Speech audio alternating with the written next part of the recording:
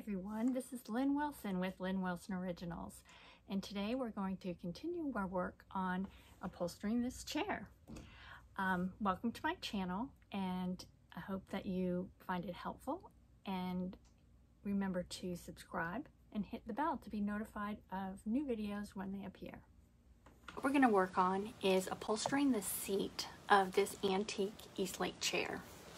And I recommend this type of chair for somebody who is just getting started in upholstery because it has this wooden frame, and it makes it a little bit easier.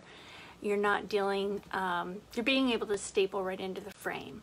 So without further ado, here are some of the tools that are helpful for upholstery. This is a staple remover, and I like this one. It has really pointy tips to get under the staples. You might want to wear leather gloves while you're practicing because I have jabbed myself with this. A pair of pliers to pull out your staples. Very sharp fabric scissors. Don't let your husband use this on anything else. And a staple gun. So I got this off of Amazon. The brand is Freeman, and it was not particularly expensive. You can spend a lot of money on staple guns, and I just haven't done that yet. So the first thing I did, I have already upholstered the back, the top of these chairs. I have two that I'm working on, and so I've already done the back, and then on the reverse there's also a panel. And now I'm getting ready to do this seat. So the first thing I've done is put a layer of thick cotton batting. This I purchased either from a company called Genco Supplies or my local fabric store that sells upholstery material. And it comes in this huge roll. And you want to keep it rolled up and tied because it kind of expands. And the first time I bought a roll, I didn't do that, and all of a sudden this thing just started growing. So this, you cut a piece out, and I save the pattern from what I take off because this will help me. I lay it on the padding or the batting to get the right size, and I also use it as my pattern to cut out the bottom of the chair fabric. So this is pretty easy. You just pull it apart to move it around the wood frame.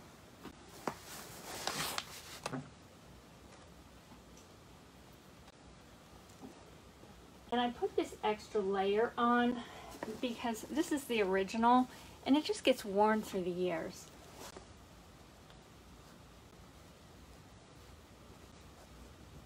So the nice thing about this is it doesn't have to be super precise, but you want to keep it even. A lot of upholstery is about feel. You'll notice, this is completely smooth. It feels smooth to my hand. I'm not piecing together smaller pieces of this because that's what's going to be felt when you're sitting in the chair. And then we're good on this side, and we're good on this side. When you actually start stapling, you want to be sure that you're not stapling into your batting because it'll be hard. When you finish, you're going to cut your fabric, and you don't want any of this sticking out. So I'm just going to make a double check here. Get rid of some of this extra bulk.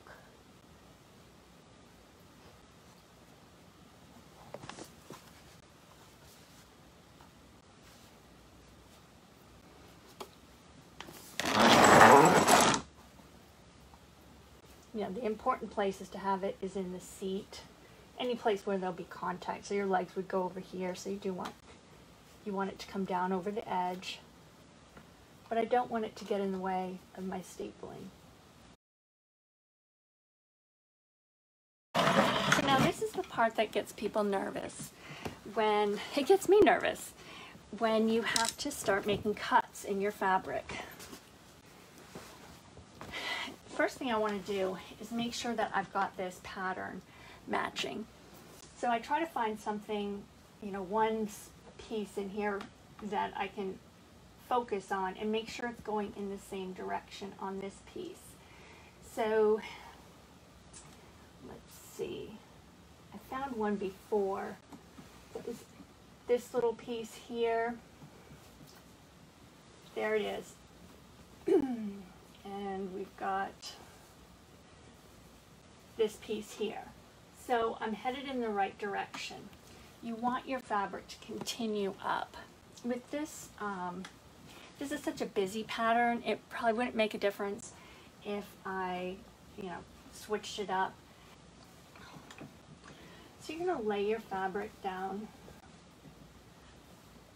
and start.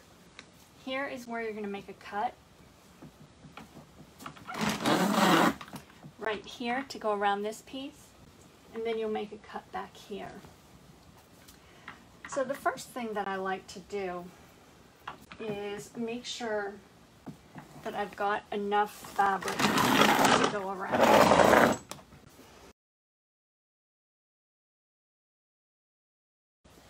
And for some reason, when they did this chair, normally you would staple into here, but they ended up stapling, the person who did it before me stapled underneath, and I think it's because there was this crack. And I filled it with wood filler to make it more sturdy. But yeah, I have enough to go underneath.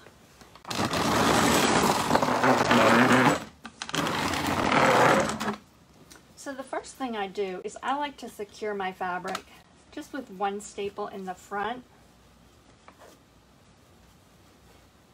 making sure it's straight. And I apologize in advance if my generator goes off. This is powered by, it's not a generator, it's a compressor. This is powered, it's 1 horsepower, 3-gallon Craftsman. I don't even know what you call these things. Anyway, so I'm gonna get a staple in here, and it doesn't have to be super tight. A way to put your staples in, if you're thinking you might end up taking it out, is at an angle like this, because that gives you some space to get your staple remover right underneath there. Because right now we're just trying to hold the fabric in place. And your first cut, I always do the sides first.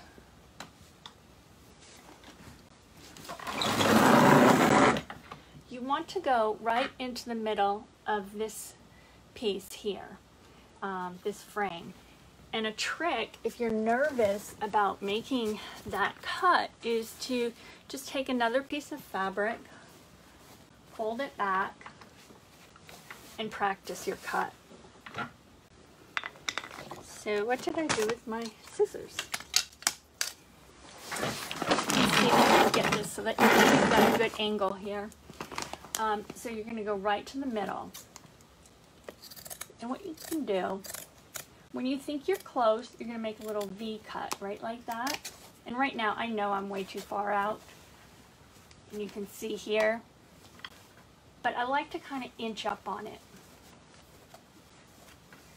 especially when I'm using a client's fabric.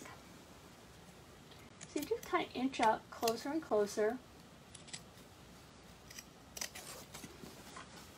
until you feel like you're going to be able to get it in tight. And so I would, if I wanted to keep practicing, I would just keep getting closer and closer here. Now, I am actually going to get some scissors that are smaller. These are great for cutting out your pattern, but you can see they're kind of big when you need to do detailed work right up close. So I'm just going to grab another smaller set so I have more control. Again, I've got these labeled as my upholstery scissors so they don't get used on paper. So I'm going to snug my fabric up. and start inching towards the center.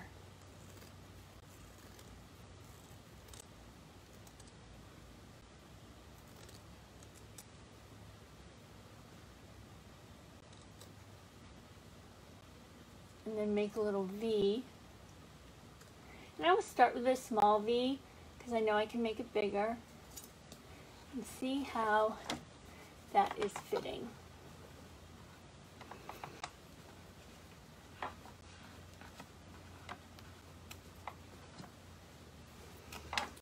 So I'm pretty happy with that cut right there. And now I'm going to go ahead and make this cut. So again, like I said, if you want to practice, you can just fold up a piece of material and practice your cut on the material. So now again, I'm going to fold my fabric back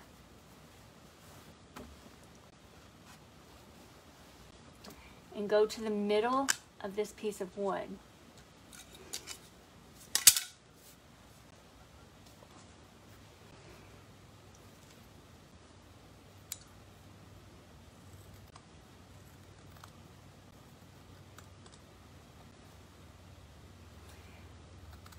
I've gotten a little bit better about judging how close to get.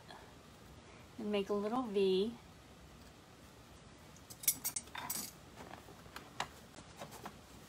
And pull my fabric around. So both those cuts look good. So now I'm going to my back corners. And again, what you're going to want to do is fold your fabric. This time you're going to kind of fold it on a diagonal right into the corner here. Let me see if I can pull this closer.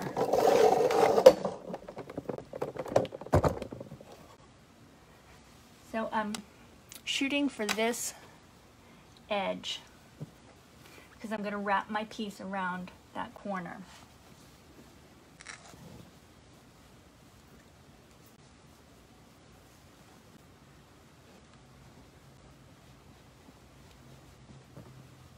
And so for this cut, I'm going to go in at a diagonal. I'm not going to go straight on because I'm shooting for that corner.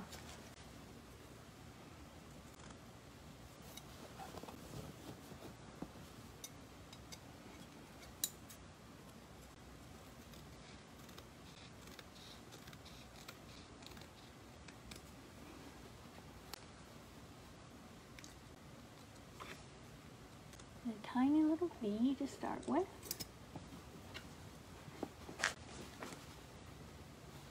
And so I'm too far away right here. I'm getting a lot of wrinkling and excess fabric. So I've got to get it in a little bit closer. And you just go by, quarter of an inch at a time.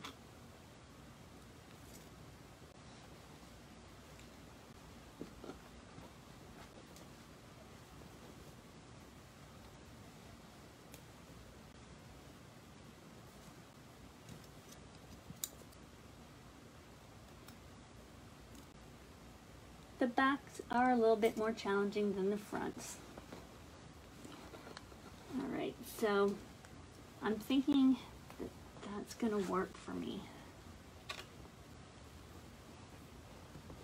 And the other thing you can do is you can put a little extra padding, a little of the extra foam batting to fill in. And likewise, if you find that you've cut too close here and the batting is showing, just take some of the batting out. And this is a pretty forgiving fabric. It always helps to use true upholstery fabric. When I did my very first chair, I bought, it's called home decor fabric, but it's not as thick as upholstery fabric, and it really makes the job more difficult.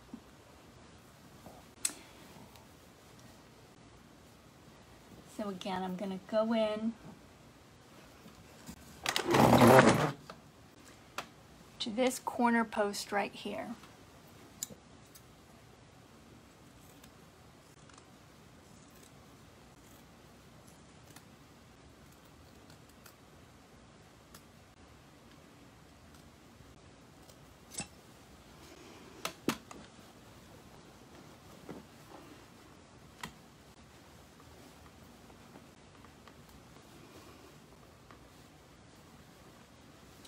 I think that cut is going to work as well.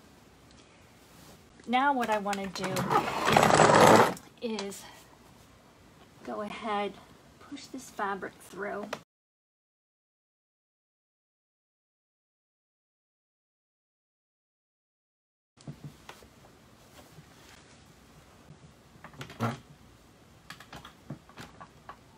And I've cut it really close here. So I am going to take out some of my batting.